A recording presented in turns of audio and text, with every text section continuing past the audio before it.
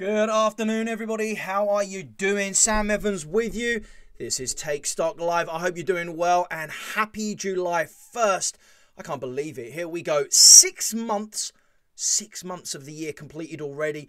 2021 is halfway done. And here we are well into the summer and looking at the July 4th holiday weekend coming up here in the US. And obviously holidays hopefully everywhere else, because guys, it is the summer and the summer doldrums in the markets are continually, usually, historically kind of quiet, so we're here to bring a little bit of fun and flavour to it on this day as well. It's just 2 minutes after noon here on the East Coast, 5 p.m. If you're looking at the UK, 6 p.m. Central Europe. Can I just get it out my system and go, come on, England. Awesome to see us doing it, overcoming our demons. 2-0 over the Germans. Hey, Germany, it was our time. I think I'm tipping it right now. I'm tipping us to win the UEFA Championships. I'm excited. Young team. Well done to your boys. Very, very happy being a soccer football fan. I've got to say football because I could be talking to my British counterparts right now. My football, soccer, I've been a fan all my life. That was an awesome thing to see as well. But we are here, Take Stock Live, powered by StockAbility.com, to not just talk about soccer. No, we're here to talk about the markets. And today we have a very special subject. We're going to be talking about inflation. Oh my God, inflation. That sounds really dull. Okay, I know it does, but it's a reality. Okay, inflation is something that's big, it's real, we have to be aware of it. And you know what? Because it could be deemed as a little bit of a dull thing, I'm going to spice it up by bringing my main man, my guest of honor, my co-host. Oh man, I just love having this guy on the show, Mr. Brian Dumaresq, Momentum Coach. How are you, sir? Joining us from a wet kind of North Carolina, I believe, right now, hey? I'm good. I'm good. Yeah, it's supposed to get a couple thunderstorms today and tomorrow, but then Saturday to Tuesday it's gonna be 86 and not Oh, a cloud in the lovely. sky. So a little barbecue, a little minor league baseball, a little golf, so I'm looking forward to it. Beautiful. I'm looking forward Uh, to playing golf with you. I've got a visit planned soon. Been practicing my swing yeah, and there you kind of go. wearing the golf threads today. I'm not actually playing golf, but I was out on the course just the other day and yeah, heading to New York City myself this weekend to Oh, celebrate nice. July 4th. Exactly. It'll be nice, man. I feel like all I've been doing is going away lately, but working on the road, which is kind of nice after over a year of lockdown. Brian, I wanted to get you on the show. New format of the show. We're going for about 30 minutes here. We are live on Facebook. We are live on YouTube, so you can see us obviously right now. You're seeing us if you are watching through Facebook Live StockAbility channel, or you're going to be looking at us through the YouTube StockAbility channel as well. Guys, this is a live show. I can see Bob Pellegrin, Phil Jackson watching the show right now. Feel free to type your questions in as we go. We love having a live audience, but remember, if you couldn't make it for whatever reason, this show is also recorded and all the archives are on there as well. Brian, today we want to talk about this subject here. How inflation is hitting your wallet. The idea of Take Stock Live is to really kind of get into like helping people with just basic understandings of what's going out there, because the markets, let's be honest, the markets can be tricky, they can be overwhelming, I think. So we want to break it down, and if you and I can break it down into simple terms, and I think we're on a good way, because I don't know about you, I'm a simple man. I like to talk about it in very simple approach. Wouldn't you say? Don't you think the markets are just way too complicated, the way people posture about it in the press? Yes, yes. You don't, it doesn't have to be that complicated, and that's the biggest problem. Even when it comes to day trading, whether you're a day Right. trader, a swing trader, long-term trader, whatever, people tend to overcomplicate things. Yeah. Anything you do in life, simpler is better. Okay. Always. I appreciate it. Just like golf, actually. It's like Yeah. let the club do the work. Stop putting your arms in it. That's what everybody always tells me. Simpler is Anything. Yeah. better. Well, we're going to talk. This is a big subject I think is not talked about a lot. But before we do that, I thought it'd be appropriate to join me as we look at today's markets. Brian, let's go over to the charts. Let's see where we're at right now on here. Let's go full screen on here so we can see S&P.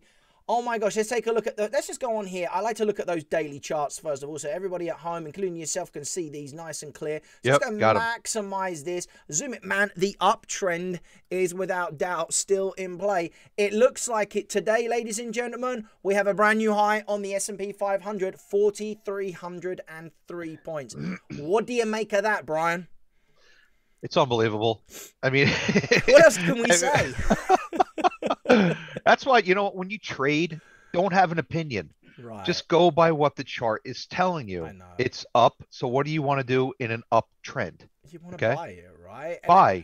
And Don't every try. time, I don't know about you, but every time we've seen these little dips here, or the dip here, or the little sell-off here, everyone's like, oh, this is it. Everyone wants to be a hero and call the top. Yet, we've been saying it, right? This market has been continually making pullbacks, hitting support levels like it did just a couple of weeks ago, and off we go to the races again. Oh yeah. This isn't an investor's market unless you've been in it a long time, though, right? I mean, to me, I keep looking at this and going, well, it's great that it's doing this, but this is not an investor's market. If you're not already in, and I'm talking maybe in since maybe, at least the last 6 months, it always gets harder. And people go, well, Sam, the longer and longer I leave it, the more and more I'm missing out on. But the problem is the market's getting more expensive, isn't it? So it's costing more dollars to get in, right? Yeah, but also you just hit the nail on the head, the fear of missing out, and you don't want to do that. That's why people, when they invest, day trade, swing trade, whatever it is, they just don't have a plan. They don't know what they're looking for. They're just kind of going off of a friend's recommendation or something like that. Where, right now the market's going up, but, I'm looking at it saying, you know what, this needs to come back to reality a little bit. Yeah. And I'll wait. I'm not shorting it. I'm waiting for it to come back to a level I could play off it, or I'm going to go look for something else. It's as simple as that. And I think as well, I say to people right now, there are still opportunities out there. I'm seeing some opportunities for investment in the market, but I'm just going into this market still optimistically cautious. Positions that we've got that have been going for a long time, great, manage them. But I think there's more than enough return on income to be made, even in conditions like this. Because what concerns me, Brian, just getting back over to the charts right now, and I want to just zoom in this right here in this area here for you as we really explore this. We're creeping up. We're not like going with any real frosty. Like if you take a look at this area that we had here, now we're starting to creep up. That makes it challenging, I think, as an investor. You're up, you're down, up a bit, down a bit. And I think at the point is, this is good trading conditions, I feel. This is great as a trader. Wouldn't you agree? Like if you're in it short term right now to make these moves? Yeah. Short-term moves are fine, but like you said, the longer term investor, you got to look at the larger time frames and find those real key areas. And that's you just wait for it. If it doesn't come, all right, there's another bus going to come by, later on. Yep. That's really what it comes down to. Absolutely. I mean, I think, again, like you say, and I don't want to spend too long, so I really want to get into this, but it ties in. We're going to take a look at the Dow Jones now, Dow Jones futures right now, not seeing the same level of strength in the Dow. And this is what's been really concerning me. Is there is still resistance here in the Dow. Yeah. These markets are not synchronized. They're not in congruence right now. They're not all doing the same thing. And that is what concerns me. I see a ton of that. The sellers are there in the value stocks and there's buyers in the value stocks. When you have all of the indexes out of sync like that, that can be a tell, can't it? That there's something bubbling under the surface that maybe the public aren't aware of. Yeah, right? There's nothing lining up here. It's crazy. And every time you look at a market, like, oh, I could buy this one, but I got to short that one. Right. Here's a good resistance there. Yeah, crazy it's all times. Over the place. Crazy time. Yeah, it really is. I mean, look at the mighty Nas. Here we go again. But then the Nasdaq, S&P making a new high today. Let me zoom it in for you guys. S&P may have made a new high. We put in a new high on the Nasdaq at 14,584 2 days ago, and the last 2 days we've been selling off. Do you see just how out of whack this thing is, guys? I mean, it's crazy. Yeah. That gives me a little bit of the heebie-jeebies. Yes, that is a technical term on here. But when I see that, I'm like, guys, you've got to invest in things as they are. The game is changing. NASDAQ, again, showing a little bit of weakness, and I think that there's some downside potential on this. I know you're looking at that as well, Brian, as well. Got to say, someone said, well, what do you think right now? I got to say, this area right around here, nice buying opportunity on the NASDAQ, around 14,300 points on there, I'd say, on the NQ. Nice key area there. Yeah, I agree 100%. I think the NASDAQ, took off. And when they move fast like that to the upside, you expect a natural retracement. This way you could maybe possibly make another leg to the upside.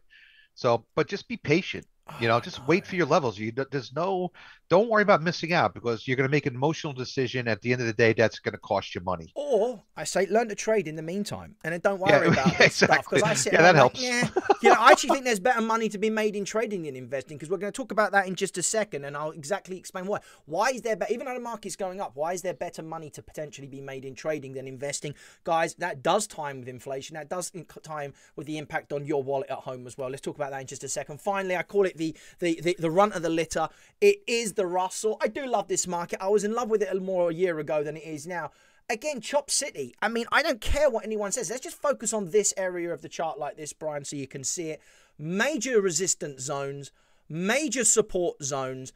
The thing's in equilibrium right now. We bounced a little bit, but I'm not getting my hopes. To me, this screams of a lot of work, and I just wouldn't be surprised to just see this exploring its range coming on as well. I think you nailed that. Stick to the edges and don't diddle in the middle. Stick to the edges and don't diddle in the middle. It's no man's land. Very changing. And again, we're seeing it. We're not seeing that same strength. in the Russell. We're not seeing that same strength in the Dow, but we are kind of seeing it in the NASDAQ and ES. This is a market what we've got some serious divergence in the indexes. And that, guys, tells you a lot. There's a lot of mixed signals out there. People might be asking, well, what about the news then? Let's just go quickly do a recap of it, Brian, and see what has been in the news today. And you and I can have a talk about this and see what our thoughts are on here. Let's just go back over. Going to pull up and take a look at what is dominating the news headlines. I've got to say, going into a holiday weekend, mate, it's not pretty. I mean, traditionally, we do see an upside. It is July 1st on here, but we've had a strong first half of 2021, so all the big boys are going to be celebrating that. What else? Bond yields are ticking higher after a new COVID era low in jobless claims. Okay. So actually, government reported a lower than expected 364,000 new filings for unemployment benefits last week.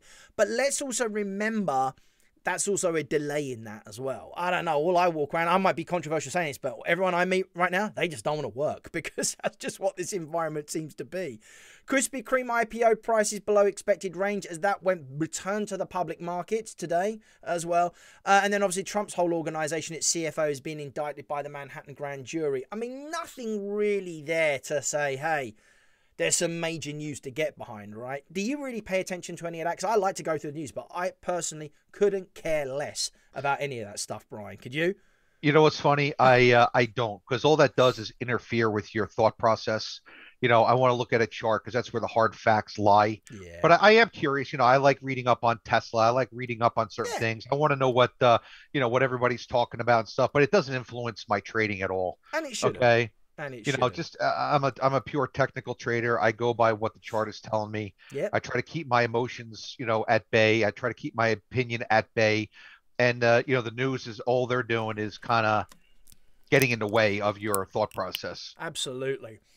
So just while I'm off, taking a drink now, let's reset. Let's get onto our subject. If you're just joining us right now, ladies and gentlemen, and just seeing what it are, Brian and I just did I'm giving him more airtime. This is it. He's had another promotion. My co-host, I couldn't do without this guy.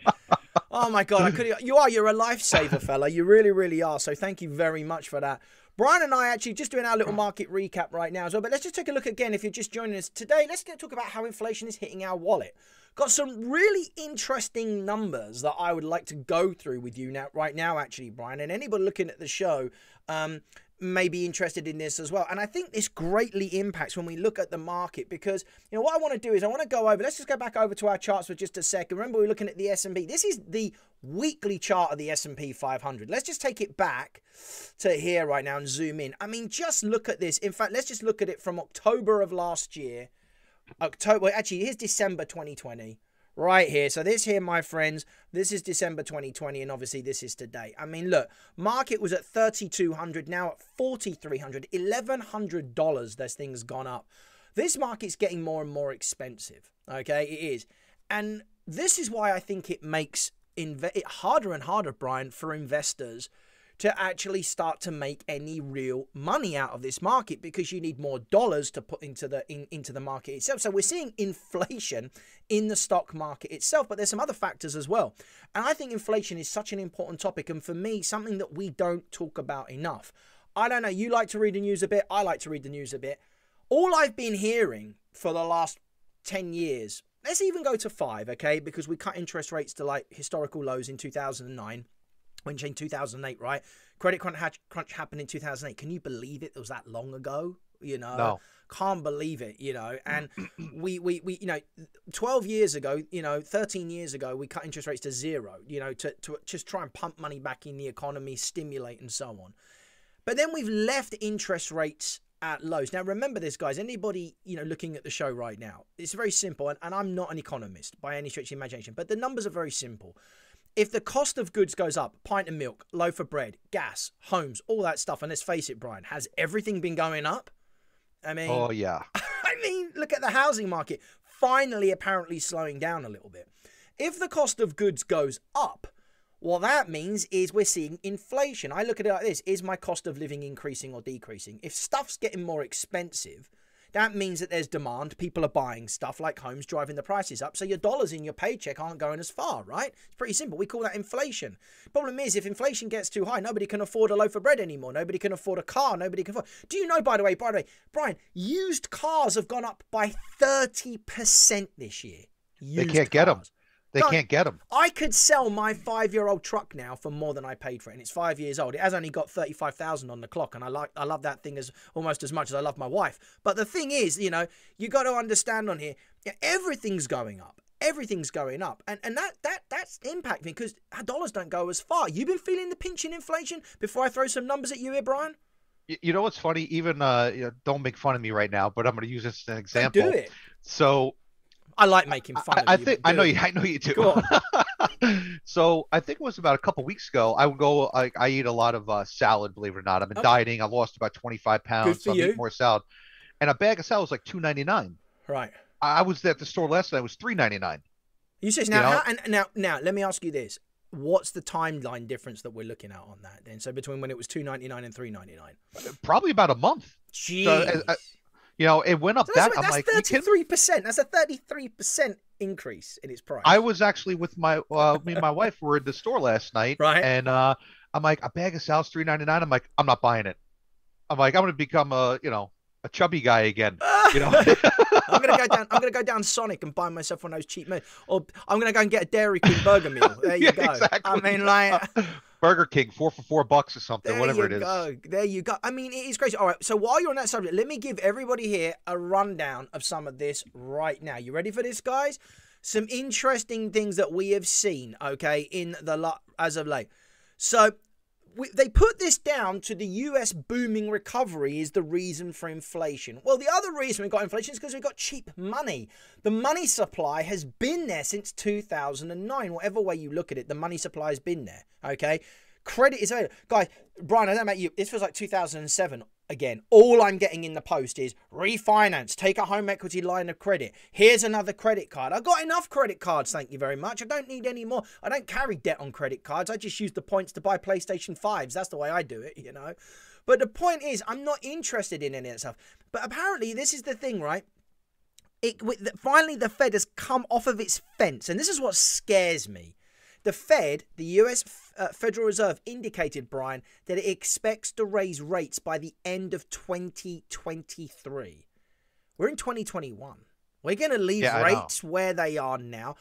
You ask me, the Federal Reserve is petrified, scared to death of putting rates up because of the bigger impact it's going to have on this economy. And with all that's going on, Brian, look at these numbers. Okay, this is the damage of not putting rates. Look at how inflation is affecting us. Ready? You should be right. Here's what's happening on here. Right, consumer prices have risen by 5% in May from last year. That's the fastest pace since 2008. Gas, petrol prices, 56% higher than they were last year. Cars, used car prices up 30%. Insurance up 70%. Flights up 24%. Okay? If you want a washing machine and dryers, home appliances, 26% increase. Okay? Ubers and Lyfts have gone up by 11%. Food and beverages, you know this, Brian. Restaurant food up 4%. Alcohol up just under 2%. Cereal and baked goods up 1%. Even peanut butter is on the list. I'm feeling it everywhere.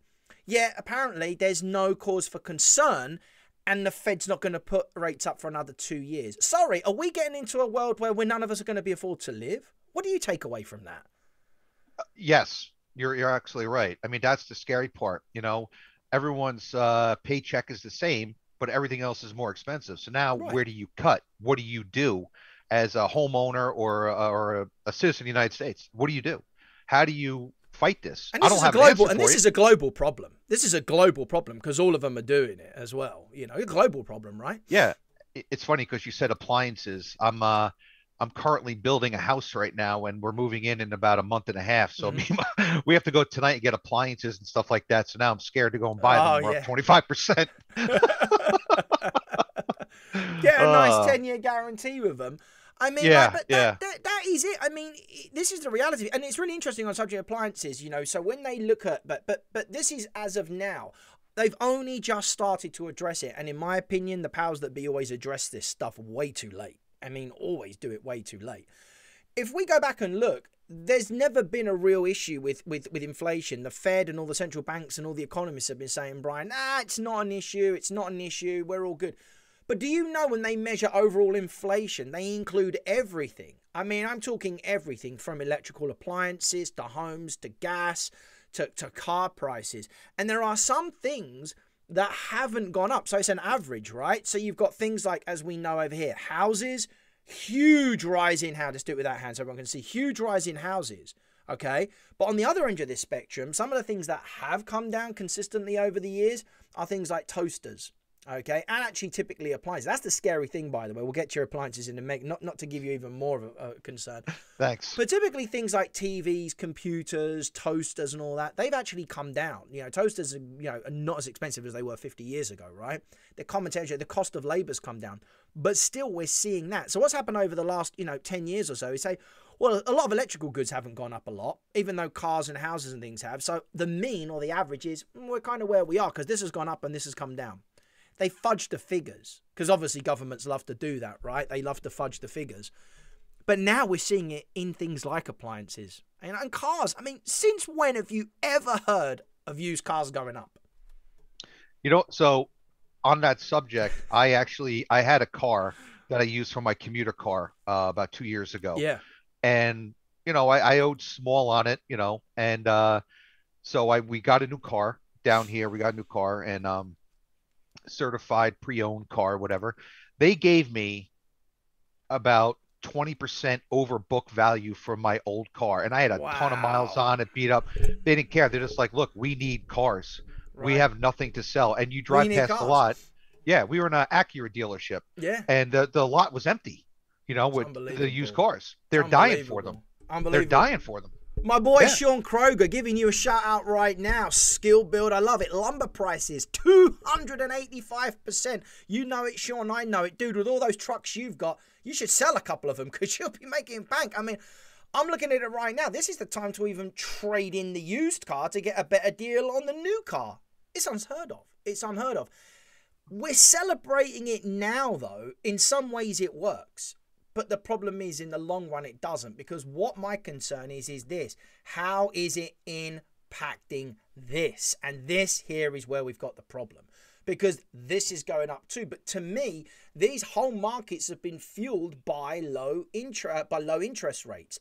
Low interest rates means the cost of borrowing is next to nothing. Which therefore means that, guess what? Everything's cheap. So people buy more stuff that they don't need, which therefore drives the price up. And now we're seeing the effects of inflation. And now you've got this problem. We're in a vicious conundrum right now, Brian. When, as Sean was just pointing on live on their show, 285% increase in lumber that we saw. There's things like the semiconductor switch. I was just saying about PlayStation 5, right? So I'm a gamer. I finally managed to get myself a PlayStation 5. Those things have been in short supply. The resale value, the thing costs $400. I could sell it for $1,200 right now because they're in short supply. Why? Because semiconductors. But here's the problem you've got. I've got a buddy of mine whose AC system broke. He needed to install a new AC system. Poor guy. Thankfully, he got it done last week just before the heat wave, right? Been sleeping on it in his basement floor. Couldn't get a new AC unit installed for 4 weeks. You know why? They didn't have the parts. Because the manufacturers can't find labor. Because everybody's sitting back, quitting their jobs, taking it easy right now, don't want to work. That is not helping inflation. Because now people aren't doing the jobs. Guess what? The jobs are not producing the goods. The goods are in low supply, but people still want them. Therefore, the price is going up. Don't you see? It's a vicious circle. People want their cake and they want to eat it. No one's talking about this, Brian. It scares the crap out of me.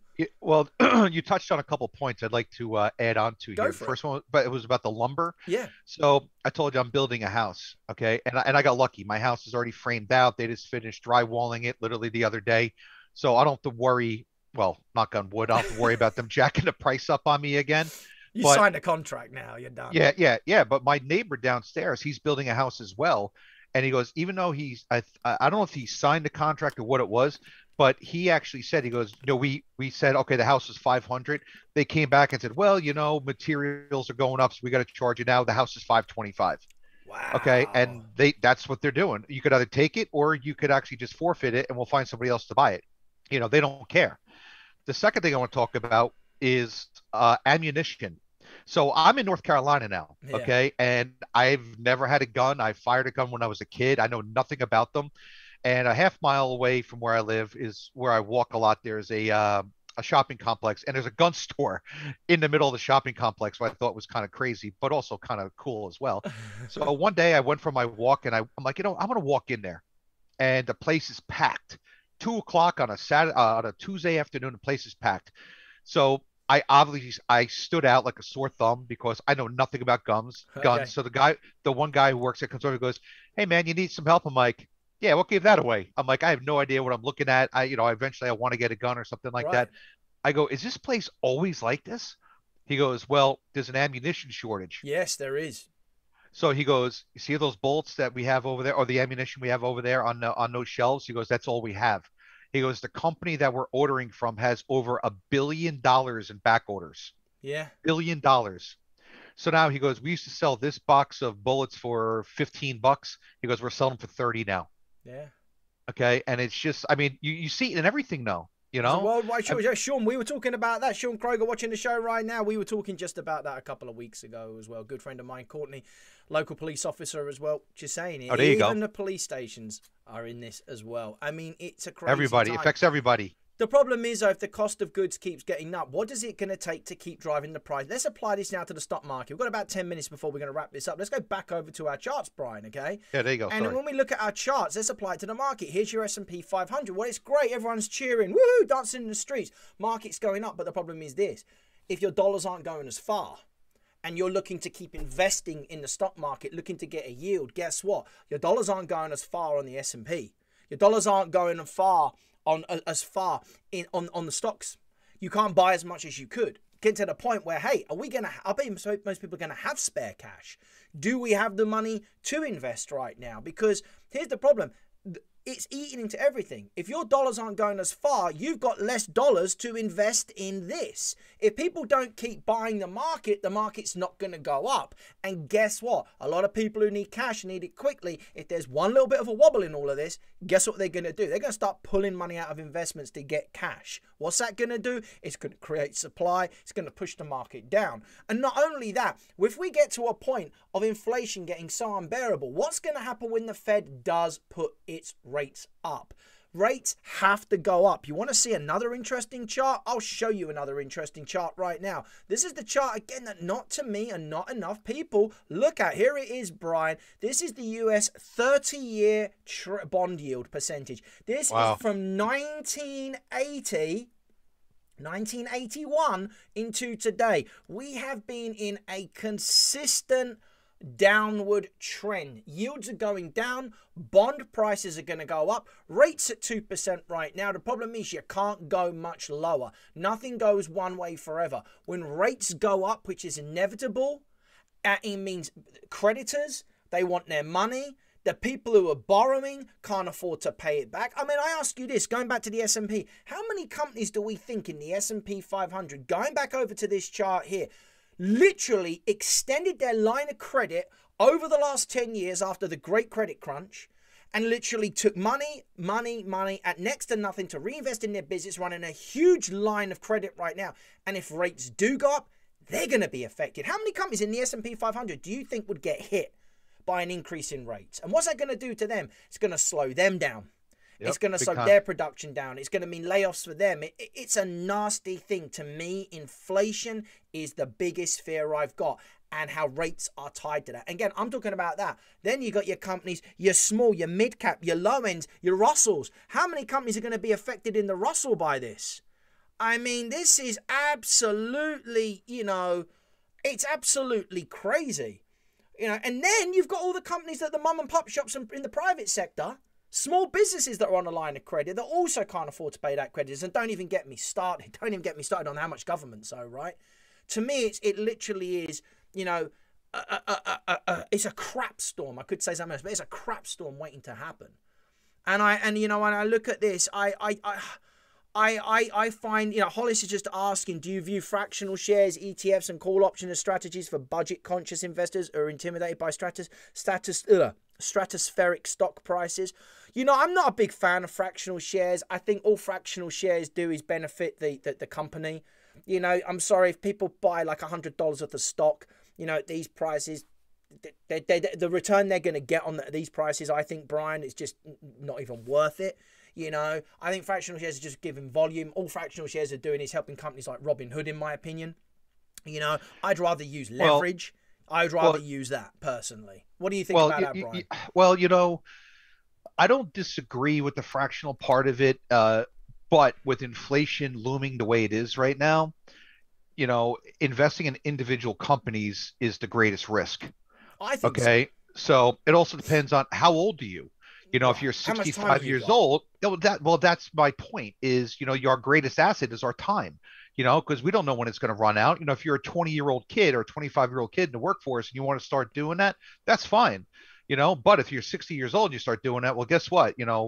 I think you should I don't think. Yeah, take another look. I think fractional shares are great for a generation. I do, and that's how I put it. It's like a great new generation of investors. But even still, at these prices, to invest on a fractional level, they're not really making any great return. It's hard. So I say Yes. stash your cash and get ready to buy at a better price. That's what I say with your fractional Yes, shares. I agree with that because I had a friend of mine who was doing fractional shares with McDonald's, 25, 30 years ago.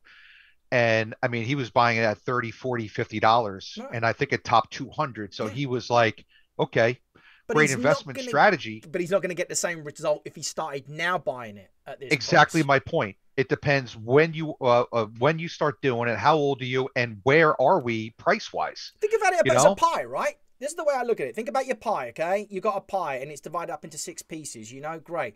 Fractional shares are dividing that pie up into 1,000 pieces, okay? That's all it is. And you know what? If you've got a smaller piece of the pie, you're going to get less fed. That's it.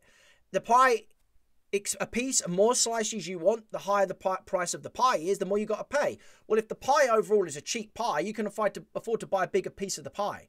And that's what I'd say, your friend buying McDonald's shares at, $30 a share. Wonderful way. And then you can build. Could you have the same success if you started from zero right now, entering at $200 a share fractionals? No. I would be a wait, yeah. Because again, think about that growth. What are we looking at? Over 1,000% growth. $30 to 200. Well, to get 1,000% growth on McDonald's now, it's got to go to $20,000 a share. Ain't gonna happen. Right? Yeah, I agree. So it's all about it's all So it's there's all different ways. My belief is right now, how do you then look? We addressed that inflation is a problem. It's going to be a problem. Okay, not enough people are talking about it as well. It's affecting it. We live in a world now, very simply put, where people need extra cash. There's side hustles. You need to earn more money. I mean, that's a simple thing. I look at it like that. Okay. If everything's getting more expensive, you better figure out a way to make more money, right? Or am I just being too basic about it, Brian? No, you have to. You got to survive. How are you going to survive? What are you going to do? You got to learn a way to make more money. I mean, that's it. And to me, the markets offer an amazing way. As you guys know, if you've ever been a regular viewer of the show, I'm an active day trader. You are too. I love the Dow Jones. I love what the Dow Jones represents. I love trading it. I think it's an awesome market. And for me, looking at it like this now on a smaller time frame, seeing it here on a 1 hour chart and on a daily chart, and the fluctuations that it makes on a day-to-day basis. This is a 1 day chart. This is a 1 hour chart. There's more than enough opportunity for people to generate extra income from the day-to-day movements of this market. Okay, even if they don't move a lot. Okay, there is opportunity to do that, but you've got to use your money the right way. And that to me is where leverage and using markets like options and futures come in. So Hollis, I think a better way is call options, put options, using leverage for people to participate. Your risk is still going to be lower. You just need to know what you're doing before you do it. That's the hustle for me, because I don't What's care. his name? Hollis? Hollis, is his name? Hollis is just saying on here, yes. Yeah. Hollis Hurton. Hollis, it's about managing your risk. Yeah. Okay. It's about finding those high quality entry points and using leverage to your advantage. You can get more out of it with less out of your own pocket is basically what it is. Yeah, absolutely. And, it gives you a consistent, exposure when you're using a leverage asset class with a consistent risk, which is manageable in any market condition. You are not, let's face it right now, I could buy at 34,000. I'm looking at, this contract's going to cost about $160,000 and I can control that contract with a couple of $1,000. I can control $160,000 of stock with a couple of $1,000. I can control $16,000 of stock with $200. That and manage my risk accordingly. That for me is the way you generate real returns in these markets. And the great thing is when it goes down, it's just as easy as well. That for me is the answer to inflation, guys. If you've just tuned into the show and you're saying, okay, so what's the takeaway? Stuff's getting more expensive, people. That's the way. And what are you going to do? Sit back and go, I've got the same rate of income right now and I'm just going to hope it comes back down again. What if it keeps going? The way to do it is increase your cash flow and find opportunities and ways to increase your income. Trading the markets is one way to do it. You know, getting a side hustle, waiting on tables, whatever. There's many ways to do it. We're just looking at one particular way of doing it and being prepared for the things that come. And here's one of the things. This is what I love, and I want to get your opinion on it before we do your call, my put, Brian, and then we're going to wrap up shortly. Here's the cool thing about it. What's the takeaway? If the bubble does burst, if inflation becomes unbearable, rates have to go up, and we take a hit in the market, it's not going to affect our ability to still potentially profit from those markets when they fall apart. It's recession-proof too, right? Learning how to trade these markets this way. What are your thoughts on that? I could not agree more. And more importantly, once you learn how to trade the right way, you could also control your long-term investments as well. You know, get out of the market, cut some off, go to cash. I mean, there's alternatives if you learn to do what you're doing. And also, as far as the side also go in trading, look, we just want opportunities. You know, we have rules that we follow and we just follow the rules. And, whatever the opportunity presents us, hey, look, some days there's nothing there and, you don't want to force it, but you got to stick to the plan, stick to your rules. Okay. Because you can make money in any market. You can make money in any market condition if you know what you're looking at. Doesn't matter if the world's doesn't matter if the world's literally falling apart as well. And, no, there's a lot of scary things brewing on the surface right now. And also, that brings up a good point. I've said this before on the show too. When market's going up right now, what are they doing? They're a slow trend to the upside, right? It's called taking the stairs up. And also when the selling kicks in, what happens? They go down pretty fast. It's like jumping out of the window. You look what happened with COVID last year. Look how fast they sold off. If you're one of those people getting ready to retire or whatever, or anything like older in life or whatever, and all of a sudden that happens to you now, that could totally wipe you out. Wouldn't you rather be prepared and know how to manage that trade right now instead of saying, oh, it'll come back, it always comes back? Well, that's what the passive investor says. That's great if you're 30, not when you're 65. Right. Okay? Exactly. All about being prepared, guys. Brian, we've got a couple of minutes. Let's do your call, my put, our regular feature on the show every week. Only usually when I have a guest we do this, but your call, my put. One of us is bullish. We think we pick something we think is going to go up. One of us thinks about puts down an asset or stock or a forex pair that we think is going to go down. Brian, you first. You taking the call or put? What are you bullish on? What are you bearish on? What should we look at? I'm going to go with the call side here, and I'm looking at the XLU. Not quite at my entry point yet, but a little bit lower down. Tell us about anyone doesn't know what is XLU, please. Oh, sorry, it's the utility ETF. Utility ETF. All right, what are we looking at, Brian? You're looking for a buying opportunity on here. What time frame do you want to look at? Yeah, I was looking at I believe the daily chart on around 62.5 to 61-ish. I was looking at some zone. So you want it a little bit cheaper, right? Yeah, right in that general area, down around there a little bit. I think you're looking a little bit higher around this area. Yeah. There you go. Let me redraw that for you. 62 to 61. So you want a little bit more downside on this thing before you enter it. Not in any rush. I do. No. This is that like I said, I'm about. a conservative person with my entries. There are things that I like about that. I'm going to wait for it. If it doesn't come in, then I'll reassess after it makes a move one way or another. Beautiful. And you think there's a long-term play on that, my friend? Because let's go look at this on the larger time frames as well and seeing. The trend has been strong. It looks like it needs a pullback. It looks like it's recovering a bit on this weekly chart, still making those higher highs and higher lows. Struggled a little bit to just get through these highs, but I like where it's sitting right now. And I think on the weekly charts, it's got some opportunity there as well. So looks to me more like a longer term play. Or what's your thoughts on that? Yeah. I mean, the XLU is not like a day trading vehicle. It's more of a longer term play. Yeah. Okay. Love it. Nice add to the portfolio, but at the right price, down around 60, 62. Yeah. Lovely. We all need utilities, right? Yes, we do. And there's a good fundamental behind that. What we don't necessarily need, though, is a really expensive electric car. No. And especially now, I'm really psyched about the Ford F-150 electric because I'm a trucker, as many of you guys may know. I drive trucks. I love trucks. They're my thing. Tesla, I still like Tesla down at $500, but I'm going to just pull this weekly chart up right now. I'm going to go full screen on here so everybody can see it. It's had a bit of a recovery, but man, I feel like there is some pressure on the Tesla coming in right here. It might already be triggering, but to me, $700. $700 here is a massive mountain for Tesla to climb right now. I just think this thing's overpriced. I keep saying it from a fundamental point of view. There is competition for this company. I like their vehicles, I do, but I would not even be interested in sniffing that market until it gets down to here. I just think this is setting up to roll over again. I really do. And retesting the lows around 600, 550, Brian. Overbought, oversold. Am I being a hater? I'm not. I like the company, but I just think this thing was overdone. I agree with you 100% on that as well. Yeah. There's not a lot I really to do. say. I've been eyeing up your support zone down there for quite some time as well. It's just weakness. That's all I see is weakness, weakness, weakness in this market. I don't see anything but weakness. That is it. Tesla, I'm sorry. Elon, I love you. Hey, listen, you don't need my dollars, mate. You've got more than enough of your own. So I don't feel so bad about that. But that's the reality of it. You know, Tesla, great thing. But again, this thing needs to come down. It does need to come down. Brian, great show. Really enjoyed that. Thank you so much. Yeah, what are you up to this holiday weekend then? So it's just going to be cooking and chilling. That's it.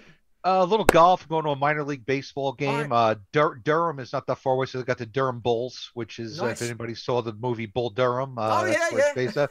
So it's a great little festivity. They got fireworks. So me and the wife are going to go there July 4th for the fireworks festivities as well. Good. Your first July, your first July 4th in the Carolinas. Very cool. Well, I'm looking forward to visiting you as well. Yeah. What are you doing? New York City, man. That's it. New York City. Heading up to New York City. Going to spend some time out in Long Island. Going into the city. Taking the kid to the museum and everything. To the Natural History Museum. It's going to be nice. Be a good time. Awesome. Do a little swimming and all that kind of stuff. So it's all good. All good.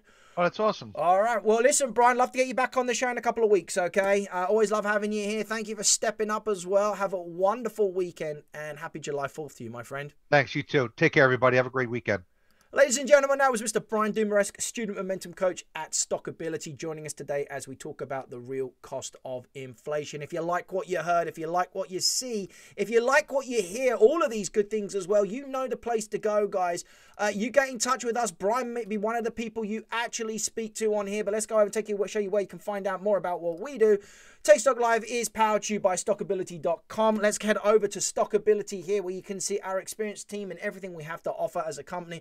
You can check us out by registering for one of our free webinars. To do that, scroll down to the bottom where you can actually look at our next webinar, which is coming up on July 13th, just a couple of weeks away, Tuesday, July 13th, which is all about how to learn to become a funded trader. Yes, what skills and what things do you need to focus on to trade somebody else's money? And then back to back on July 7th and August 4th, we are running two webinars on how to trade crypto without actually owning crypto. Want to get into the world of cryptocurrency, maybe trade it for income, generate wealth, but not actually trade crypto? Your ears are pricking up right now. Register for either one of those complimentary webinars and we will talk all about that as well. Hosted by myself, Sam Evans. I look forward to it. And in the meantime, if you want to find out a little bit about how to take control, find out more about the markets, what's your best entry point? Heck, you don't even need to do it with us. I just encourage you to go and find out more whatever happens, okay?